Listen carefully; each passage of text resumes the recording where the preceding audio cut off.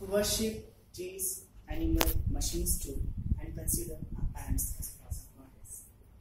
But what saddens me at times that we being in the news for the wrong reason.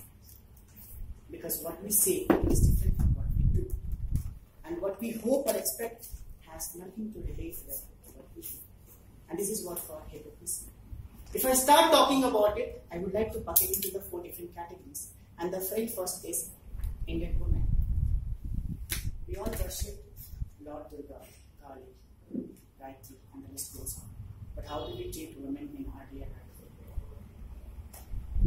We all suggest and teach our daughter to dress well, come home on time, make a right set of friends. But have we ever taught our boys to respect women with the same sincerity the way he respects his mom and sister? Talk about Indian marriage. We all teach our daughter to stay away from the stranger. But we force them to marry a one, arranged marriage. With due respect to all, look at the insanity and inhumanity of a caste. I was in the 4th standard and there was a marriage happening in my name. So they have a ritual of giving burning marks to the bride. The bride was damn scared, she was literally shivering. One of her relatives held her hand tightly and took a piece of wood from the wood, of which the other end was red hot, and they simply touched it. She could not even scream out. All she did wept out furiously. I mean, what the crap? Marriage exploitation is okay, domestic violence is okay with the family, but they don't let divorce and the separation to happen because that let down your status quo. Discrimination. We all blame Australians, Germans, Europeans, Americans for being racist, but that we do at home country. We use derogatory names such as Chinki for Northeastern, Bihari, Jharkhandi, Tamilian, Kannadi. And to my wonder, I have also heard people calling Jammu Kashmir people as a terrorist to make a fun out of it. I know it's bad, but that is what it is. Stereotype thinking. We are ready to go extreme of it.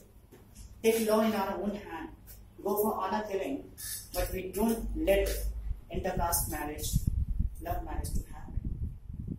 I have a friend of mine, he is working as a project manager in one of the largest IT firm, and he loves his 3-year-old daughter immensely. He has a very strong opinion about her marriage, that if she's choosing her partner from out of his caste, he will chop her into pieces. Talking about sex, Kama Sutra is part of our culture, but sexual education is still taboo in many families and societies. English is no more a language in our country. Trust me, it is no. It has become one of the major parameters to judge your intelligence. We all talk about gender equality, but we hardly give damn about violence against men by everyone. We are tired of corrupt bureaucrats, but we never fail in bribing a traffic cop.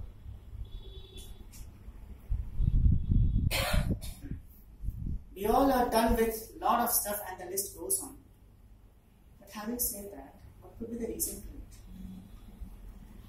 I was wondering, is it only the lack of education and the lack of awareness? But no! It also happens in the very high-end families too. So-called VIPs, very highly educated, they also do it. So what my analogy says, and what I understand, one of the major reasons is social stigma. We are so concerned about what others would say that we are ready to go extreme. We are ready to take extreme and take a law in our own hand.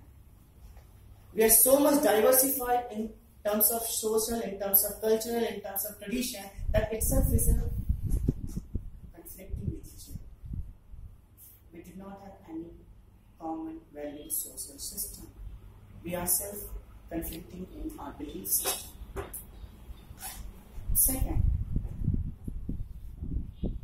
we became global citizens, trying to adapt westernization, having Indianism in us, which itself is a conflict.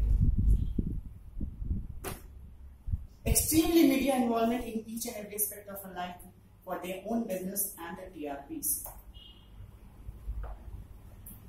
Of course, there is local and the political gain to it by the respective leaders and lack of women initiative at their house.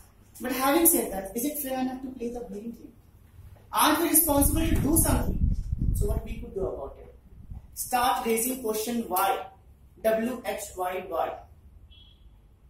Use your own brain before you follow something, before you follow someone. Trust me, these are the two major reasons that half of the problem will be automatically eradicated.